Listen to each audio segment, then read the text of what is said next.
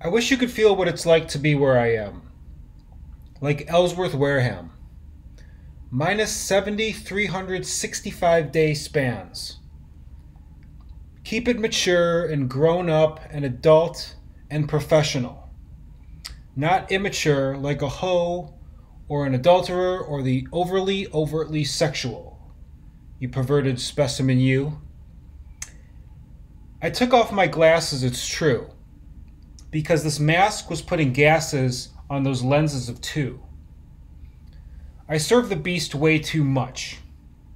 I'd rather be alone and healthy with good stress than working deep with decent people but wasting my time with bad stress that aches in the mind for more paperbacks than I need to sustain my own life.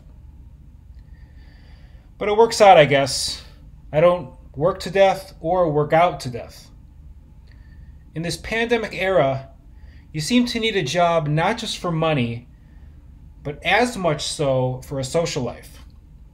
And you definitely need a social life to go through life. So as long as there are jobs out there, the economy will be just fine, all right? So when the next superbug comes to scoop you up, whether it's from a feathery chickadee or a leathery, slippery eel, you better be healthy, you see. You better eat healthy, you know what I mean?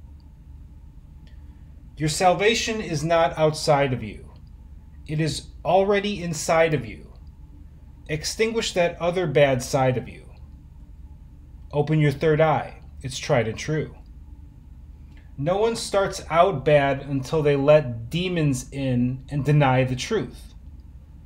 Let me begin to supply the youth, older ones too, and you with what you need to know for the seed to grow. You already know if something is wrong or if it's right. Any amount of wrong will rock the foundation of life.